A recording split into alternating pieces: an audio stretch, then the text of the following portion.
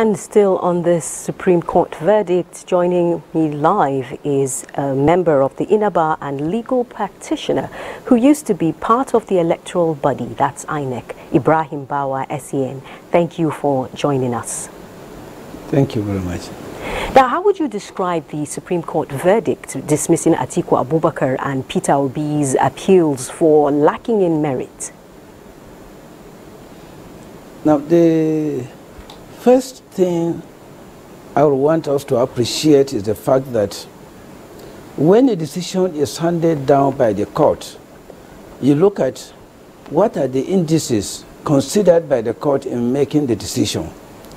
If the court comes to the conclusion that the facts as presented before it and the law as argued by the parties never satisfy the standards required to establish the case, the court will naturally come to the conclusion that the case as it's presented before it lacks merit. So in the presidential petition, which the Supreme Court considered the appeal, the court came to the conclusion that there was no merit in the petitions presented by the two appellants before it. As it is, as a lawyer, you must accept the final verdict of the court. That is, that you take it in good faith and you prepare for the next round of activities that will usher in good governance in the country. Now, speaking of taking things in good faith, one of the grounds of Peter Obi's appeal is alleged multiple nomination of Vice President Kashim Shettima, and in line with Section 35 of the Electoral Act 2022. What is a double nomination and the ratio of the court in dismissing this ground? Now, when you look at the provisions of the Electoral Act, the Act aims at ensuring that no person is nominated into more than one position at a time.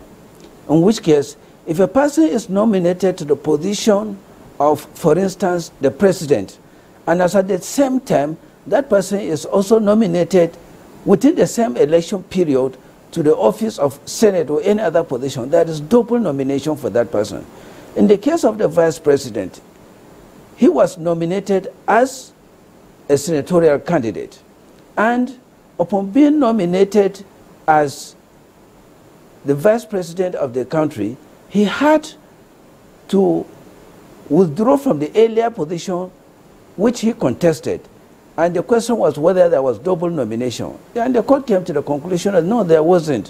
What happened was a proper case of I had one position, not that he was nominated at the same time to the two positions, and so there is no double nomination in the instant petition. So in essence, leaving the senatorial position made that not a double nomination. Now, in the verdict, in Atiku Abubakar's request for leave of court to produce additional evidence, this was rejected. From the point of law, what exactly is your reaction to this rejection? Even though you've already told us that as a lawyer, you have to accept what the court says in good faith, what would be the legal interpretation of this rejection? Okay. Now, there are standards set by the courts, the appellate court, precisely the Court of Appeal and the Supreme Court, that a litigant is entitled to submit additional evidence at a certain point if at the time of presenting his initial case at the trial court, the evidence was not easily accessible.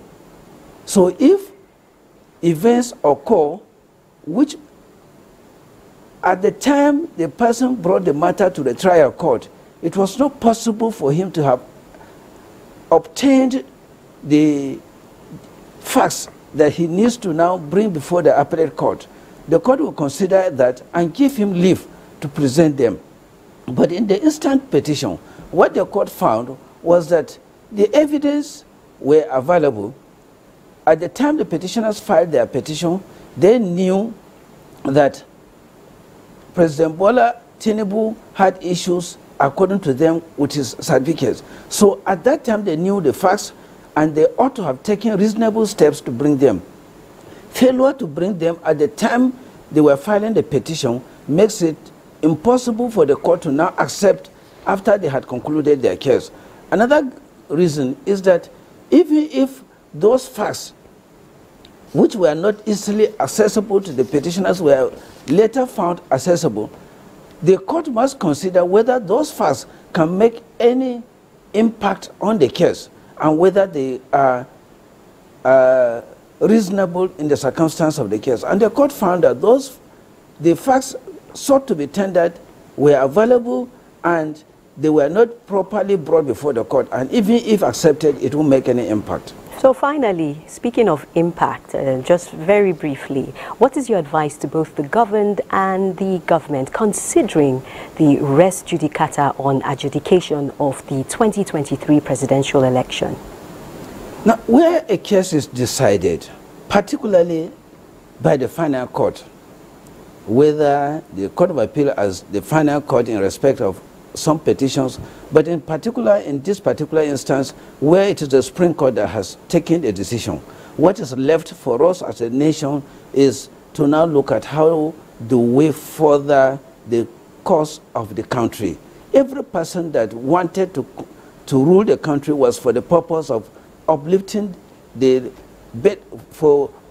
life of Nigeria, making Nigeria progress. So my call is that the government should be magnanimous in victory, ensure that every aspect that needs to be carried along, every Nigerian that needs to be consulted, every aspect of a society that needs to be developed is developed.